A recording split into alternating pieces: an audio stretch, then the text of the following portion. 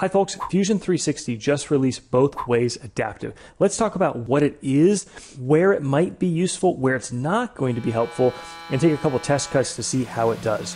Welcome to another Wednesday Widget.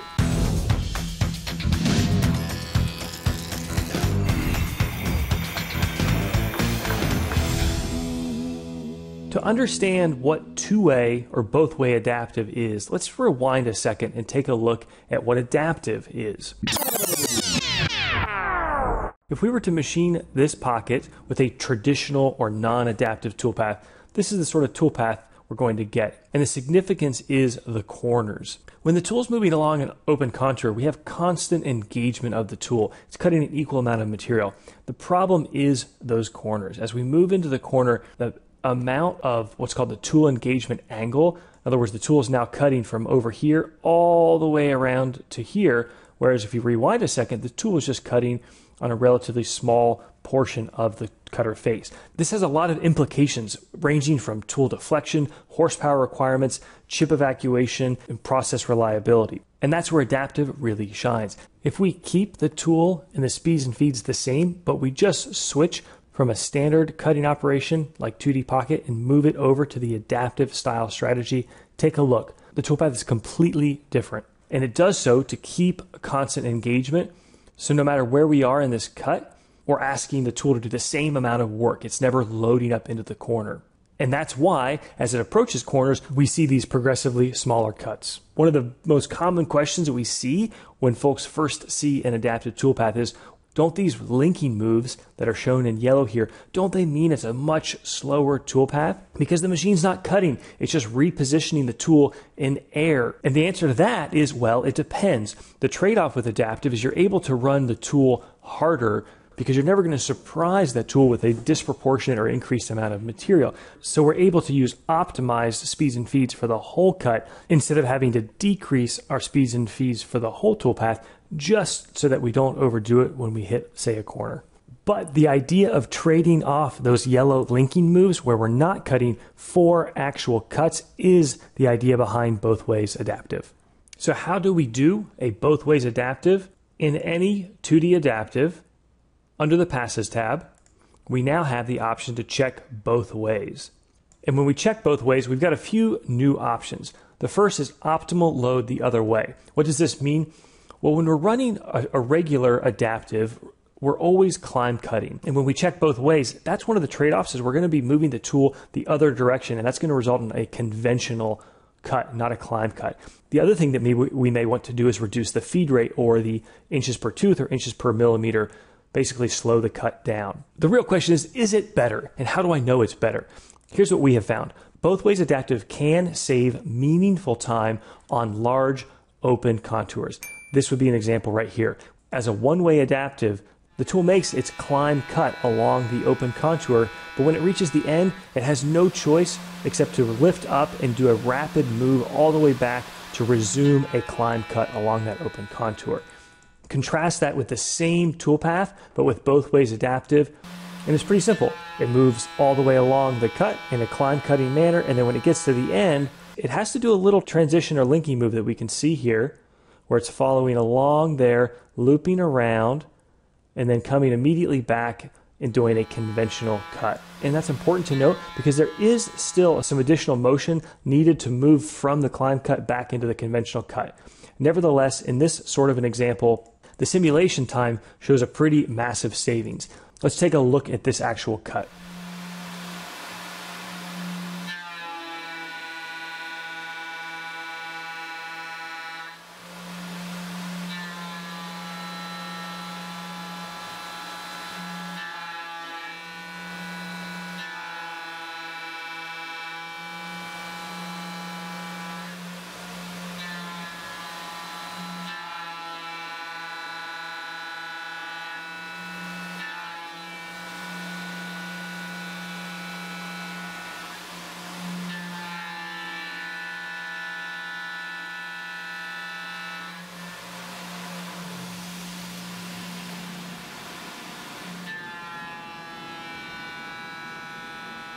The traditional adaptive took 45 seconds. That exact same cut, but with both ways adaptive, took 35 seconds. So we shaved about 20 to 25% off that toolpath time, which is substantial, but it's not quite as much as the simulated machining time savings implied. It implied that we would cut the toolpath time in half, or even better. We're still learning on this, but I think one of the big reasons that the simulation isn't quite as accurate here on the comparison is that the simulation isn't able to account for the machine acceleration and deceleration rates. And that's something that really varies with every CNC machine. Nevertheless, we have found that the machine simulation times are indicative of whether or not you're going to get savings by moving to a both ways adaptive. We have found that it generally isn't going to save you time on pockets. Even an open pocket like this, the implied savings would be from about a 2 minute and 18 second down to a minute and 58 by going from one way to both ways. But when we ran it, we found it to be just about even. And in some cases, it can actually even increase your time. So the takeaway is large open contours like this, or perhaps a more real world example would be a part like this, where we've got a lot of material to remove on a one-way adaptive. When we start that cut, it's climb cutting all the way around here, and it doesn't have to do a very long linking move because it can wrap it right over to here and whip around that corner and then continue a clockwise motion around this part. But eventually we're going to get to a spot where the CAM algorithm decides it doesn't make sense to continue moving down, and it's going to take longer linking moves back and forth. To get a better idea of what's going on in that toolpath, right-click, choose machining time, and make sure your rapid feed rate here in Fusion matches your machine's rapid feed rate. That can be really important to help dialing in the accuracy of the machining time estimates, but also take a look at this. The feed time, which is cut time here, is 7 minutes and 16 seconds, but the rapid time is 3 minutes and 4 seconds. So almost 30% of this overall machining time was spent doing rapid movements. The less total rapid time in a CAM operation, or the faster your rapid feed rate, the less gain that you're going to realize from switching to a both ways adaptive. In this case, though, we're able to take a toolpath of over 17 minutes and really estimated to cut it in half. You may not get quite that much out of it, but probably a good example of where it's worth exploring. And on that note, yes, there are going to be scenarios where two-way adaptive is going to save you time. I would caveat that by saying you're going to want to test this. Two-way adaptive is going to be dependent on your machine, on your work holding, and on your material and your need for process reliability. Certain materials like aluminum that are more tolerant of conventional machining may do great. Tools like the ShearHog that are unlikely to chip weld, we found do great in it. In other applications or other materials, you're going to want to make use of the reduced radial engagement and the reduced feed rate. The Autodesk put out a video where they recommended backing both of those off to about 85% of the primary adaptive load and feed rate. We actually found so far in our testing with aluminum that those could both be run at 100%, and so we wanted to try steel as well. It is a 1/4 inch stub length end mill for Flute from Lakeshore Carbide with a very small corner radius. Link to that tool in the video description. So similar shape, similar example. Let's take a look at some 4140. And the reason you should test this is, yes, both ways adaptive has the potential, especially on those open contours, to save time, but you really don't want to save time at the expense of process reliability. So we want to make sure that it's a safe, reliable cut.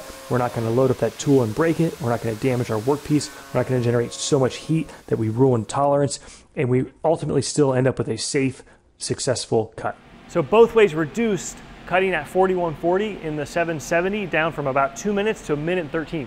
That's awesome. And remember a few minutes ago when I said to take a look at your total feed time? What we're learning is you get more benefit out of both ways adaptive when you have reduced optimal load or radial cuts as a percentage of your tool diameter, which makes a lot of sense. The thinner you're cutting, the more linking moves you're doing. And the reason that's relevant is, especially on steel, we found the Tormachs are running great, faster feed rates with thinner widths of cut. You get equal or better material removal rates, and we find great service finishes, process reliability, and tool life. So folks, hope you learned something, hope you enjoyed. Take care. See you next Wednesday.